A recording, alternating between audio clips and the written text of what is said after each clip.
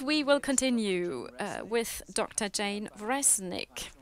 When preparing this meeting today, she smiled at me broadly. Well, she made me smile rather with a sentence she didn't even say when we spoke, but a sentence she twittered.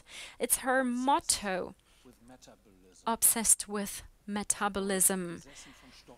Really obsessed. That was on her Twitter account. If you look at her account, oftentimes people say art would not be based on something that you can do, but something that you have to do. Artists have this obsession with art, but Jane Reznick apparently has an obsession as well, and that is an obsession for metabolism. In order to research that, she has chosen partners which are amazing. Naked mole rats. And the connection between naked mole rats and our age, my age and her aging research, you will learn from her directly. If you want to listen to the simultaneously translation in German, please pull in your earphones. Jane Reznick, the stage is yours.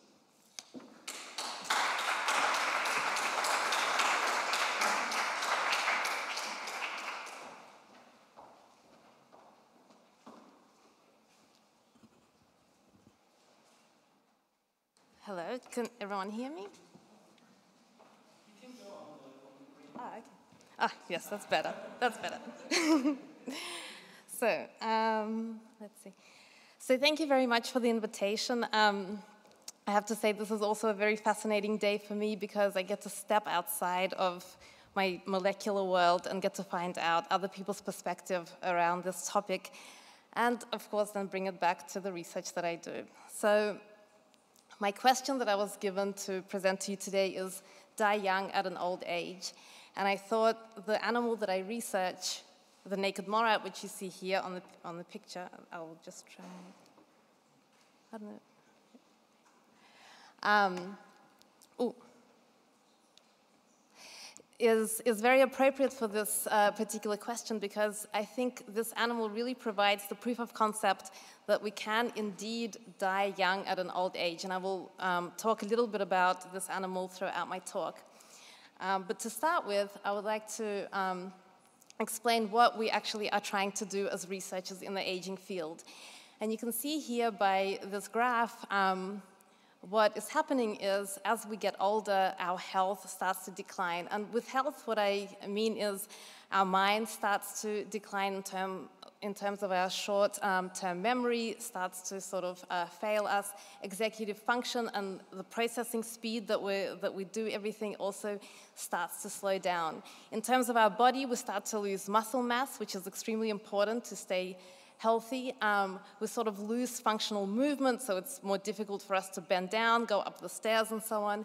And we also start to experience more and more pain. And of course, then there is the manifestation of certain chronic diseases, and Torsten mentioned these: diabetes, cardiovascular disease, cancer, and neurodegenerative diseases.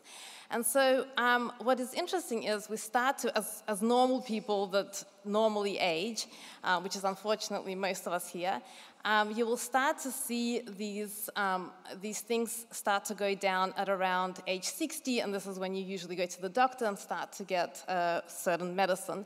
What is happening in the body, however, is that at age 40 or so on, some of the factors that will, by the time you're 60, start to impact this is already happening in your 40s.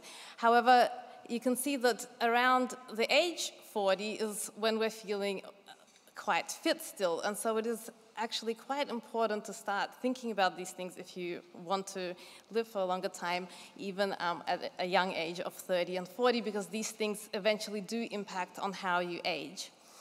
What you can see also from this curve is that the rate at which we sort of start to decline in health starts to increase from about 60 years old. And so we're spending from about 60 to 80 sort of declining in our health faster and faster.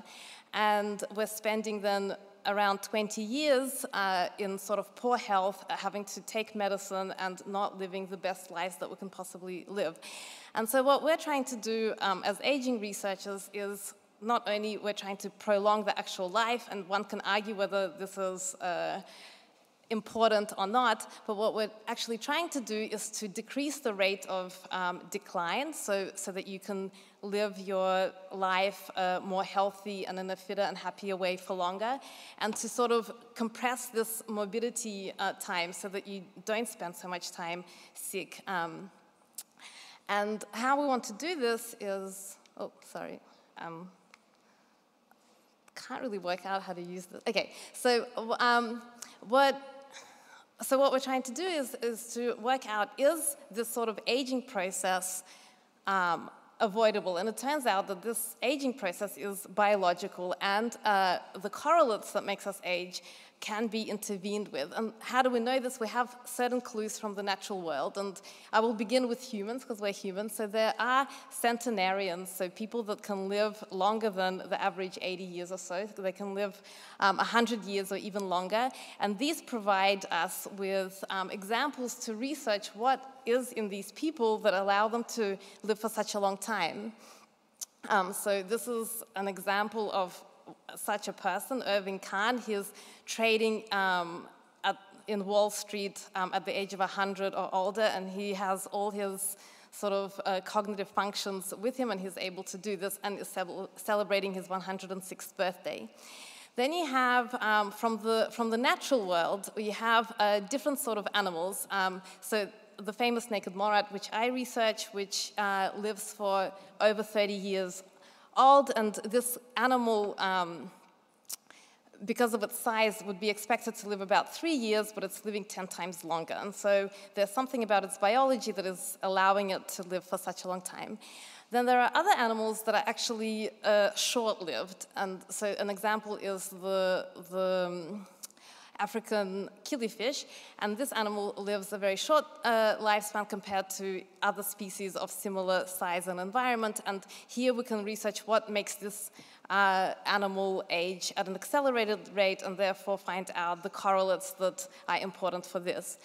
And in the lab, what we were able to do, and Torsten already mentioned this, is to actually start knocking out particular genes or introducing particular genes which allow these animals to either live longer or shorter. And so you can see here, these two mice are the same age, but because of their particular manipulations that the researchers did with their genomes, one is looking very old, whereas the other one is looking very young, and the same goes for these two fish. They're the same age, but because one gene is missing from these animals, this animal is aging much faster. And so these are basically the traits that we already know in our bodies that are responsible for aging.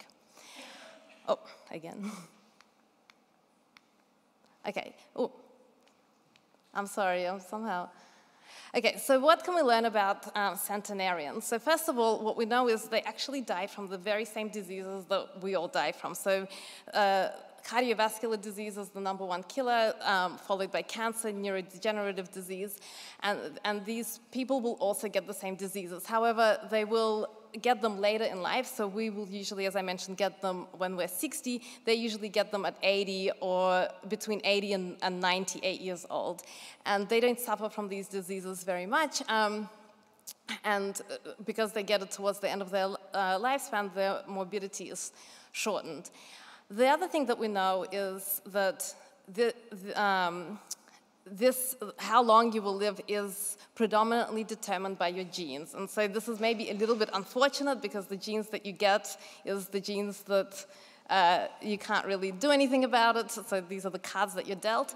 However, we know this because, well, first of all, when we sort of start to sequence them on someone, we see certain genes appear more in these populations than in the populations of normally aging people. But we also know from their children that their children are also less likely to get cancer or other sort of diseases, which means that they have passed on these genes to their children as well. And so what can then the animal world teach us about longevity? And so I don't know if you're aware of this, but sort of the bigger you are, the more the longer that you live as an animal. But however, there are some animals that sort of fall outside of this curve. So the normal curve is an elephant, big, lives for a long time. A mouse is small, lives for only 2 to 3 years. But some animals fall outside of this curve, and that's including the naked mole rat, which you can see there. Also, some species of bats live a particularly long time. And then there are some animals that live a very short time, like I'm from Australia, so there are marsupials in Australia. These live a very short time, unexpectedly. And so what we can learn from these is we can start to compare what kind of traits or genes these animals have to see what is responsible for their longevity. We can also take two very related species of animals. So, for example, the Canadian goose versus the emperor goose. They sort of share mostly the same genes, but something makes the Canadian goose live over 20 years and the emperor goose live only 6 years. So here we can really determine which factors play in the longevity of the Canadian goose. Then there are some species with a dramatic aging difference that are the same species. So, for example, a queen bee will live for a longer time than a worker bee. And so this also goes for the naked mole rat, which has the same sort of social structure. The queen mole rat will live for about 10 years longer than the worker mole rat. And so by doing these comparative studies, we can start to understand what genes and traits are important for a long life. And so, although, as I mentioned, we can't really change our genes, what we can try to do is to mimic the phenotype, so the trait that these genes actually code for. We can try to mimic that via certain interventions. And the interventions include either a lifestyle intervention or a therapeutic intervention. And so this is sort of our primary focus as researchers. And the picture that is emerging of the pathways that are responsible for a long lifespan are those that are involved in stress response pathways, so it's sort of responding, allowing your body to respond to times of particularly stressful environment, so for example, no food or heat, things like this. And the other pathway is nutrient sensors. So I'm obsessed with metabolism because metabolism seems to be at the core of a long, healthy lifespan.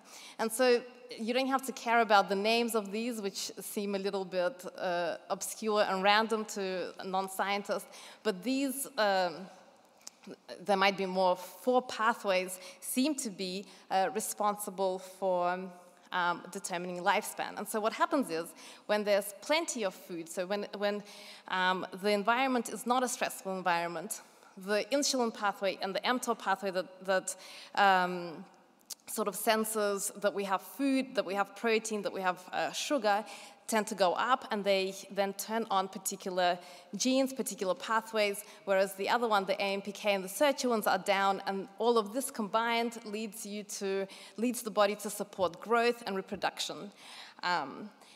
When there is no food, so this is a stressful situation, so for example, desert, what happens in the organism is the complete opposite. So the insulin and the mTOR signaling pathway go down, whereas the AMPK and the sirtuin pathways go up.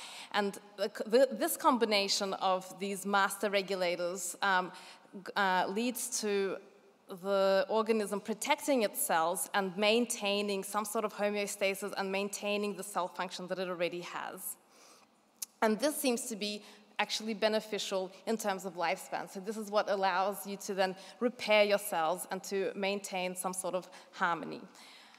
And so it turns out that these pathways are also, we're able to intervene with these pathways. So they're not just whatever they are, we can do certain things about it. And what we're trying to do is sort of to switch on a latent program that all of us have turn it on in order to promote aging. And if we promote aging, as Thorsten also mentioned, it's sort of a common factor, a common driver that drives all of these different diseases. So instead of basically treating heart disease or cancer separately, if we treat the whole aging process, we will then get at all of these diseases and protect us from actually getting them. So it's in a way treating the symptom and not treating the cause of the disease and not the symptom.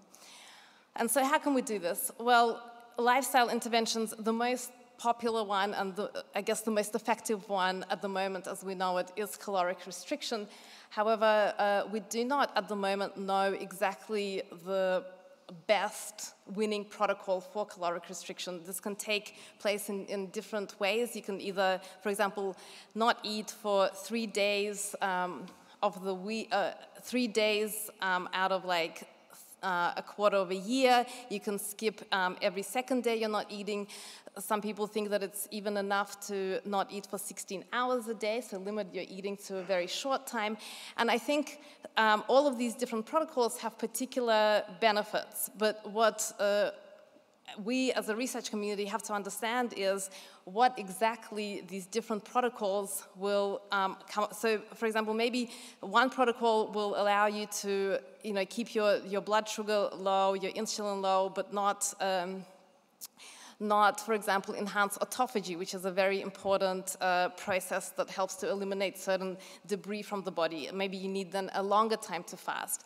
And the problem with sort of trying to work out exactly what the protocol should be is, of course, calorie restriction is extremely cheap. So no drug company is going to invest a lot of money into trying to work out what the exact protocol is because this is not going to be very profitable for them. But there are other researchers that are trying to study. It's just that we can't get a lot of money for big clinical trials. And another thing that is emerging as helpful is dietary restriction, which basically means that a calorie is not a calorie. So a calorie that comes from broccoli is not the same calorie as a calorie from sugar. And sugar seems to be one thing that is extremely toxic to the body. So it sort of turns on pathways that you do not want to have. It creates a lot of sort of derangements in the body. And so one thing to do for sure is to sort of limit your sugar intake. Some people go into try to get their ketones up and so on. So there's also different protocols there. If, like Peter said, that he doesn't want to fast, well, there's another way, which is pharmacological therapeutics, and people are working on these. So maybe the most popular ones at the moment is metformin, which has shown. So metformin is a drug that is the frontline drug for diabetes, so to lower your blood sugar when you have high blood sugar. But what has been the idea that has been emerging is that people with diabetes on metformin seem to be getting, for example, a lower incidence of cancer compared to people that are completely healthy. So these are people with diabetes on metformin and actually get a lower incidence of cancer. So this drug has been now pushed forward as potentially also just a longevity drug, that it helps to protect the body against other diseases related to the aging process. Rapamycin, this targets the mTOR signaling pathway, and this has been shown, at least in animals and in mice, to be extremely good for extending lifespan, and I think is now entering clinical trials. And then there's other drugs like the NAD supplements and so on that are also entering clinical trials. For example, the NIH in America has recognized aging as something that can be intervened with, and so they set up an interventions testing program where they're using big studies of mice, and they're using particular mice that sort of help us to get there faster. They're genetically heterogeneous, which means they're not all the same, which sometimes is a problem in research. And they're testing different compounds, and they're doing doing this in 3 different locations and in large cohorts in order to really fast-track identifying some of the compounds that we can then use for clinical trials faster. So there is concerted effort to try to identify some pharmacological interventions in this area. And so we have identified, I don't know how many this is, 7 or 9, sort of pathways that seem to be important for aging, and I'm not going to go through them because they're all very complicated, but I wanted to draw your attention to epigenetic alterations because at the moment this seems to be a very interesting field. And what epigenetics basically means is, so you have your genes which basically code for particular proteins that do the work in your body. What epigenetics is a modification on top of the genes that either switch these on or off. And what seems to, so the modifications are here denoted by the little tags on the DNA. And what seems to be happening is that these epigenetic changes, so for example, methylation patterns, which is an epigenetic change, seems to be different in aging, so it changes throughout your lifespan, it changes with diseases, and it changes through different lifestyle interventions. And what you can do is, so what researchers have done is established an epigenetic or an aging clock. So basically what they have shown is that if you take a large enough population of people and you look at the patterns of this methylation, of these epigenetic changes, you can predict a person's age. And by doing this, you can establish a clock. So for most people, their chronological age is going to coincide with their biological age. However, in some people that are sort of aging either faster or slower, these things are not going to correlate with each other. And the reason why we want to have such a clock is that, first of all, we can predict disease. So if you look at the clock at any particular time, we can work out, are you aging faster, and is there a certain disease that this epigenetic clock can predict. We can also just basically understand the aging process. So on what genes are these methylation marks? This can potentially tell us what kind of genes are important for the aging process. And this can, of course, test interventions very easily. So we don't have to do these very long studies to see if a person will actually gain another 10 years. Maybe we can even get a glimpse of it straight away by looking at their epigenetic clock after about, let's say, 6 months after the intervention. So this is a very powerful new tool that the researchers have in order to get at these questions. And the epigenetic clock has now become a universal epigenetic clock and seems to identify the same sites in 128 different mammalian species, which means that, as I said before, that aging is a sort of conserved process that happens in all animals. And so we can really, by both studying animals and humans and using all of these tools, start to really understand how aging happens as a process in order to intervene in it. And so some progress has been done with reversing these epigenetic marks, and so very recently in 2020 there was a paper published which basically erased the epigenetic marks that you get as an older, well, here, mouse. And by erasing these marks, these mice were able to, these were blind mice, and they were able to have their vision restored. And so this really gives hope that sort of erasing these marks and resetting them back to what it was like when we're young can actually potentially reverse the aging process. And so just lastly, I'd like to mention the naked mole rats, which I study. These animals live in a sort of a bee-like insect social structure with a queen. She's the only breeding female, and she has all these workers around her. The reason why I study them is because they do live for such a long time, and the reason why they seem to live for such a long time is because they have evolved adaptations to the very harsh environment that they live in. So they live in sub-Saharan Africa where there's not very much food. They live underground in colonies of about 300 individuals, so their oxygen is low and the carbon dioxide is high. And because of all of these challenges, they have evolved certain adaptations.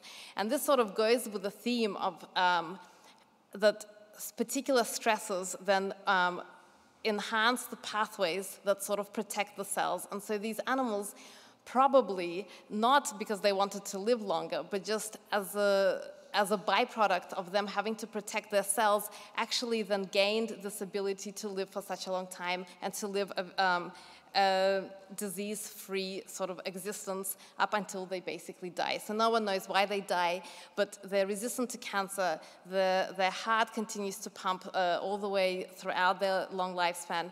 The female breeds up until she also dies, so she never goes into menopause. And so you can see that this animal is actually a very good model to study how we can potentially protect ourselves from aging and aging-related diseases.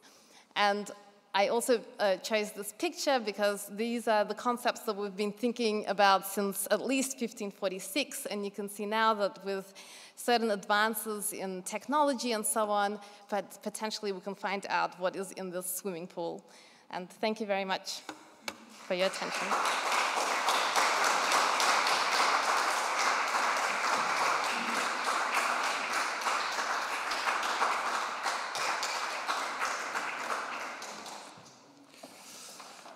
Thank you very much, Jane Reznick, for this intimate insight in your current research and your very special relationship with some guys we presumably all never will meet in person, the naked mole rats.